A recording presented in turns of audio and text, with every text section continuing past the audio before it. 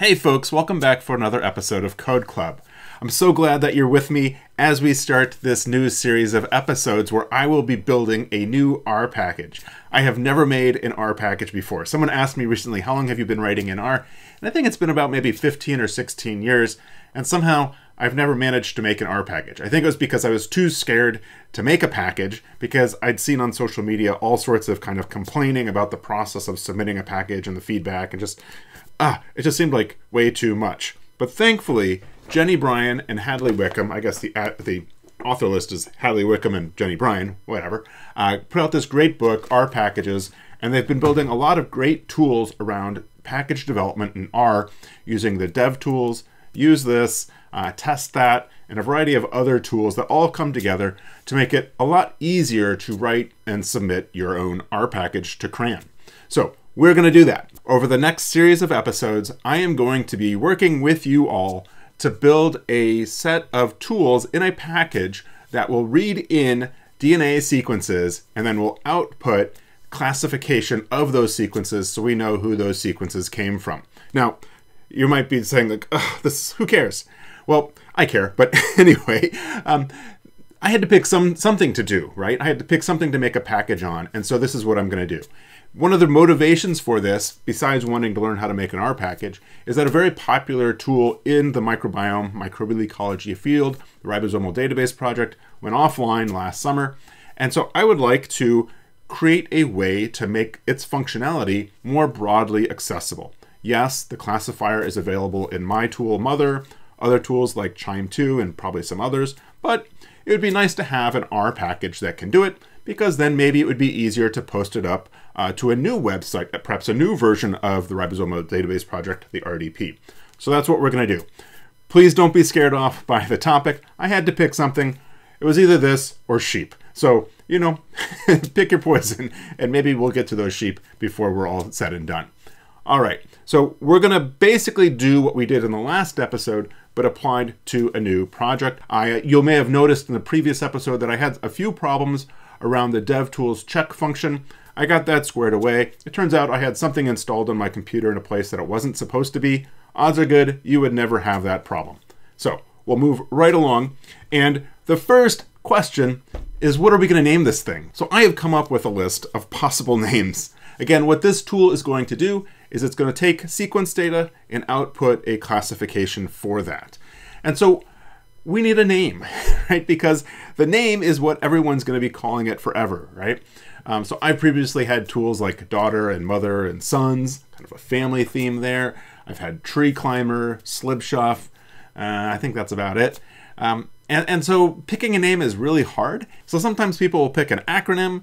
I hate acronyms because the acronym is always just garbage, right? Like it doesn't mean anything. Mother is not an acronym. Daughter, D-O-T-U-R, is distance-based OTUs and richness. See what I mean? It's really contrived. And so mother doesn't mean anything, except that it was a nod to my daughter and to my wife. And yeah, so picking a good name. We can't have any like symbols in the name for an R package.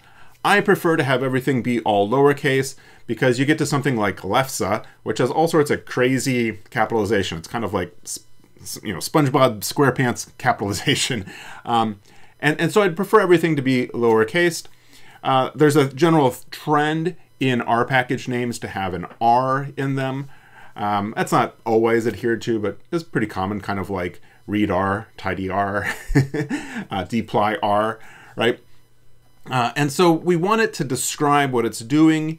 The other aspect is that we don't want it to already be used, and we don't want it to be too common, right? So like if I'd have named mother with an E instead of a U, well, Google would probably never find it until it got super popular, and it probably wouldn't get super popular because no one could find it. You know what I mean?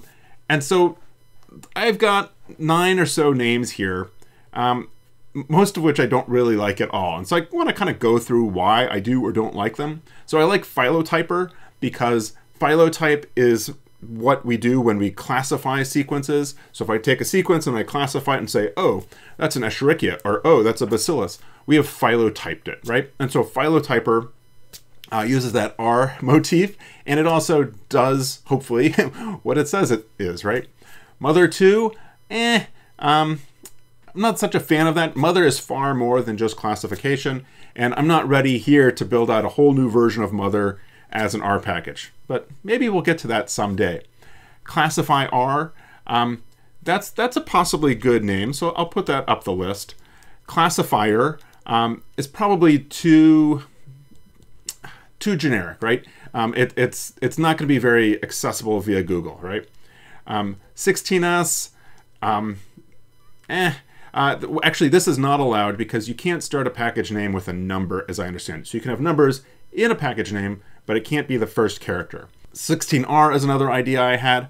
R actually is the successor to S. So there was an S programming language, and then it was followed up by R. It's kind of the opposite of C and C++. RDP could do that, but I feel like I'm stepping on their toes, and I don't want to do that. RDP tools, kind of the same idea. Riffomonas being the name of this channel. I would like Riffomonas to be far more than classifying sequences. So again, we have this tension between being super specific and super generic, right? Like something like 16S or 16R, or even putting that in the name, I feel like would be too constraining, because I know people use the classifier within Mother, at least, to do things other than 16S. So I don't want to be too restrictive. So I'm going to go ahead and take these names over to Google and see what we find. With classifier, and so this shows up already as being a package in Bioconductor. So that's not going to work. I guess we could look and see, well, what is it doing? Yeah, so I'm not totally sure what this is doing, but it's not classifying sequences, so that's fine. But again, the package already exists, and that's going to cause confusion. We don't want to do that. What happens if we do classifier? This gets us a whole bunch of stuff on classification. What if we did classify 16S? We get papers. So there doesn't seem to be anything that pops up here. If we do Philotyper, I see that there is a paper that was published on a tool called Philotyper, in silico predictor of gene subtypes. It turns out that this is actually a Python package. If we go to their GitHub repository, we see that it's really a Python package that I think uses R, if I understand it right. One of the things that stands out to me is that this has not been touched in 7 years. And so this is on the border of I like and I don't like. And so that's a little bit, has me a little bit cautious about pursuing using Philotyper as my package name. So we can go to the CRAN website at cran.r-project.org. CRAN is the an archive of R packages, so it's the comprehensive R archive network, right? And so we can go to packages, and then we can look at table of available packages sorted by name. And so let's go to classify. Let's see if we have anything here by classify. So there's a bunch of things that have this. So allergy classify. Let's see classify R. So the classify R, right, was a bioconductor page. If we do classifier, just kind of but that's going to be up in the C's, right? So we'll come down. Let's see. I don't really like this name, again, because it's so easily Googled. It's not very unique, right? And so classify. So classifier doesn't show up, but really if I'm going to do classifier, I want classify with an R. So let's look at Philotype. And so again, scrolling down here, I guess I could search Philo T, right? So there's no Philotype, right? So there's Philotate, Philotools, Philotop, and these all have to do with phylogenies. So that's different enough. And kind of these other phylos up here also have a lot to do with kind of evolutionary things, right? So it gets us kind of in the right ballpark. You'll see PhyloSeq graph test here. PhyloSeq itself, which is another popular tool within the microbial ecology world, is actually over in Bioconductor. Bioconductor is another repository where you can get R packages. I'm not totally sold that I want this to be in bioconductor. I don't want my first package to be a bioconductor package because my sense is that bioconductor is even more of a pain to get through than CRAN. So I kind of like Philotyper, and I think I will run with that. So if you don't like that name, could you let me know? If you have a better idea for a name, let me know. Until we publish this to CRAN, I think we have a lot of latitude in what we call this. But for now, my working name for this project will be Philotyper. So in the last episode, I used the create_package function from devtools. This time around, I'm going to do something slightly different, mainly to kind of show you a different way to do it. And so we'll do File, New Project, and then from here, I'll go ahead and do New Directory, and then I want a new R package. And so it's going to be a package, and it's going to be called Philotyper. I guess we could always also drop that E, make it Philotypr. That's just too confusing. I don't have any source files at this point, and I'm going to put it off of my desktop. And I'll go ahead and have it open in a new session. So we'll create that project. This then relaunches R in RStudio. Already I see a small difference between using the create_package function and using the dialog through RStudio. And that is that it creates a hello.r script, which is being stored in my R directory where we keep all of our R code, right? So again, what we saw previously, we have this git ignore, the R build ignore file, which ignores the things that we don't want to end up in the final kind of package that goes up to CRAN. We have a preliminary description that we'll modify here in a bit. There's a directory with documentation that they've already created with hello.rd. There's a namespace, which again, we don't want to touch ourselves. We want to let devtools and use this modify namespace for us. There's this R project file that keeps track of a lot of the settings that we're using. And we already saw that the R scripts, R code goes into the R directory. Very good. So I want to get a variety of things set up in the rest of today's episode so that when we come back, we're ready to get going with coding. The first thing I'll do is use_get because I love using version control and think everyone should be using it too. It's complaining it could not find function use git. And so that is because I haven't loaded devtools. So one of the tricks that I showed in the last episode is that we can create a .rprofile file that automatically loads devtools whenever we start our project. So we can instead use this, use_devtools. And so this use this : is a construction that we'll be seeing as we go about programming in our package.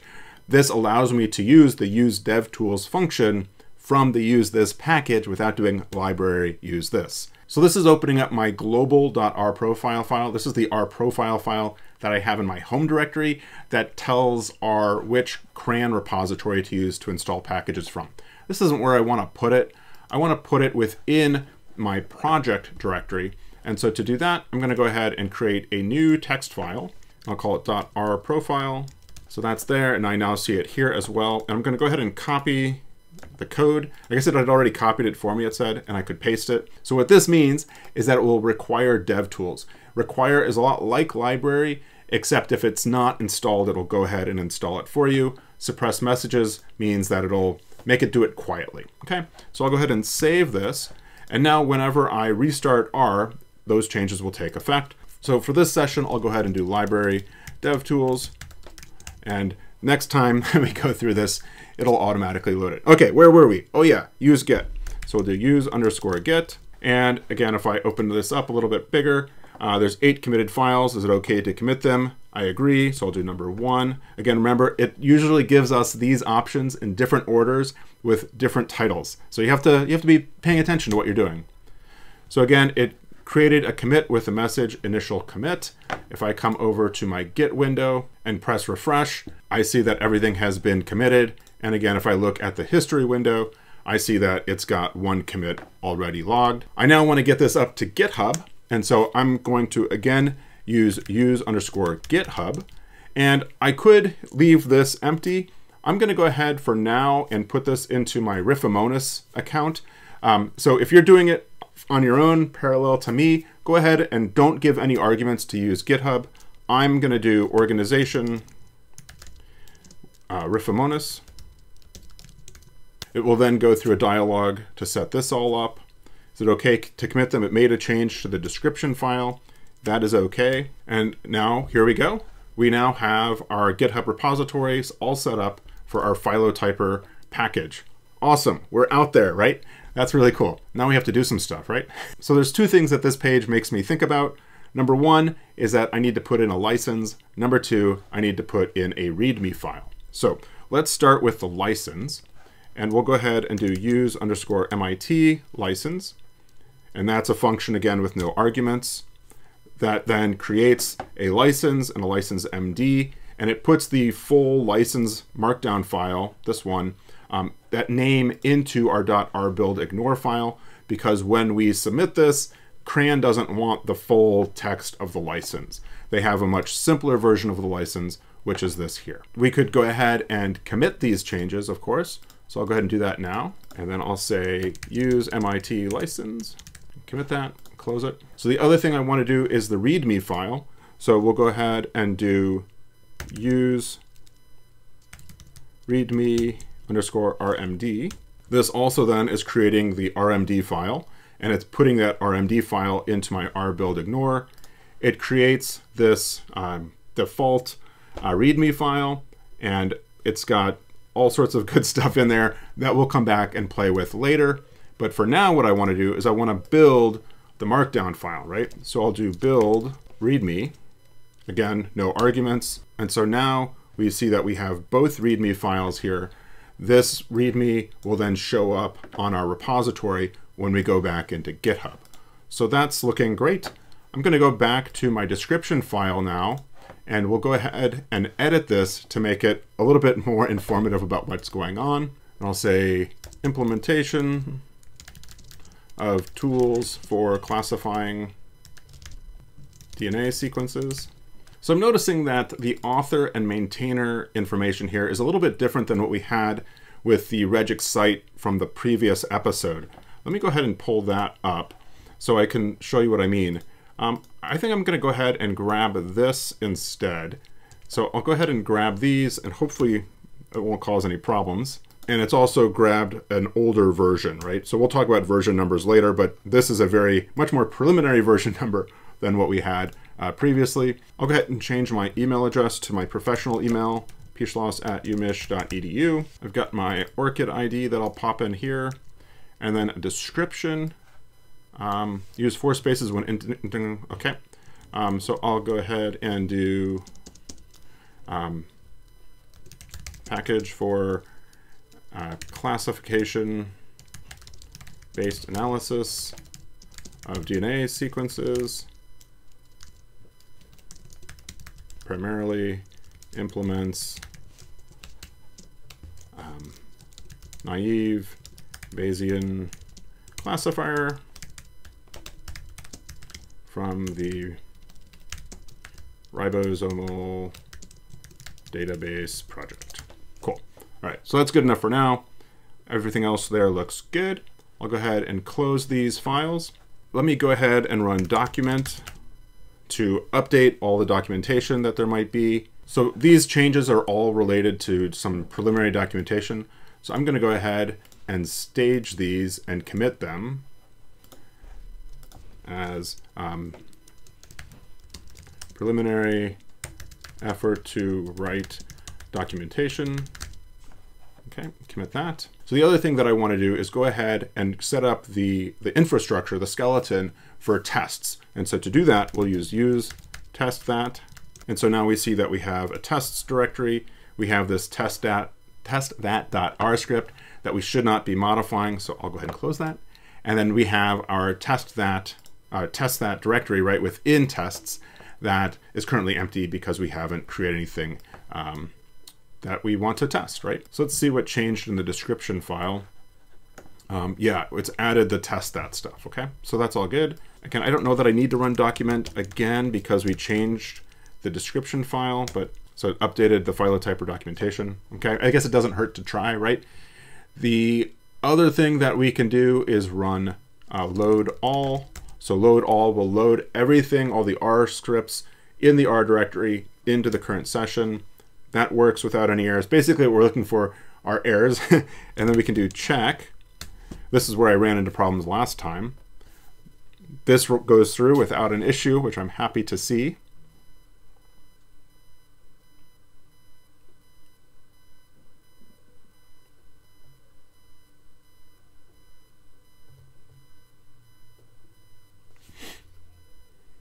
So I'm getting one error, and I think that error is with testthat because I don't have any tests. So it's failing on that. So I think what I'll do is go ahead and do use test, and the file in here is hello. So I'll go ahead and do use test hello. This then creates tests, testthat, test hello, right? And then I can do test, and it tests it, it passes, right? And so now if I retry the check, so that got rid of the error. I do have one note saying malformed description field should contain one or more complete sentences. So let me go back up to my description file. Maybe I need 2 sentences. This package primarily, right.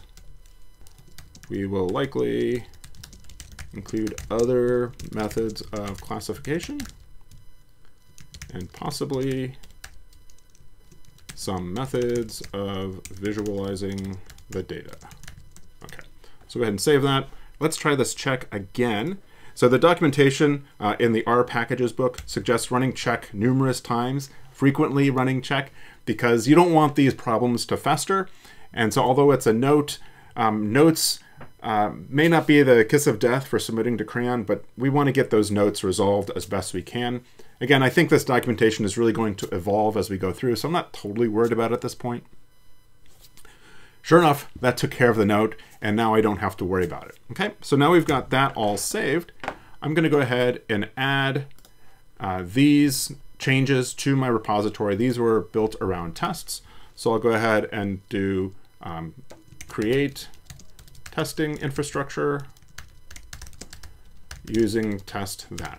There's another R-based testing infrastructure besides testthat, which I think is RUnit, but testthat I think is becoming a lot more popular these days. So I'll go ahead and commit that, close it, and then we'll go ahead and push this to the repository. Refreshing, I now see that we've got a lot more stuff in here, and we have, sure enough, our README file that has been converted, and you'll see this plot is automatically generated. And so this is looking good as a skeleton for our R project, Philotyper. Again, if you like that name, let me know down below in the comments. If you don't like that name, let me know down below in the comments, and definitely give me some suggestions. It's not too soon to change the name, but it's kind of growing on me. So as I go through this, I hope you're also thinking about your own work and packages that you might go ahead and want to create. And so if you can develop your package in parallel to my package, I think that would be really awesome, and that would really help you to reinforce the concepts and the techniques that I'm going to be talking about in this series of episodes. All right, take care, and we'll see you next time for another episode of Code Club.